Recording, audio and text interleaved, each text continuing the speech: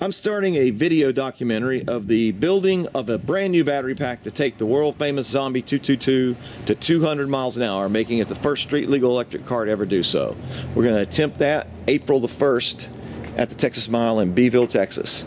So this is the trunk area of the Zombie, and as you can see, there's no batteries. This is where they used to be. Looks a little chaotic. We have decided to switch to a new battery with more power to give us everything we need to set that world record.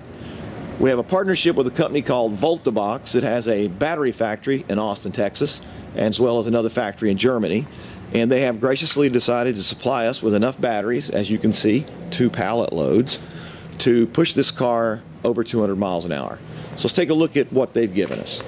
This is the cell that was used in our battery pack previously. We had 960 of these lithium polymer cells, very good cells.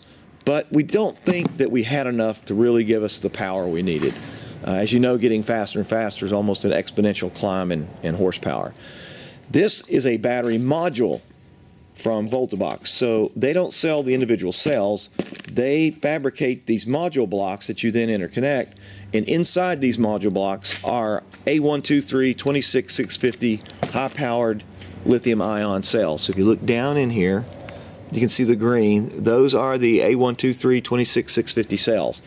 They're placed in a configuration where these cells are already in series, 4 of them. So there's your 4S stepping up the voltage. And then the rest of the cells in the pack are in parallel. We have 56 of these modules that we're going to install in the car. This pack will be much larger. Okay, so it's going to stay not just in the trunk, but it's going to have to be extended into the back cargo area. And we may even put some of the cells up in the front for better load balancing and weight distribution. Each of these individual modules get their own BMS boards, so they do some of their own load balancing at the individual module level, and then there's a more sophisticated BMS to connect the whole system together.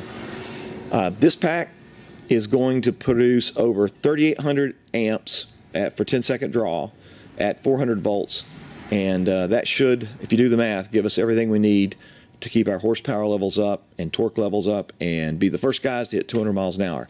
The next big challenge is fabricating a system for the installation in the Zombie, but we're going to get on it. Stay tuned. It's going to be exciting.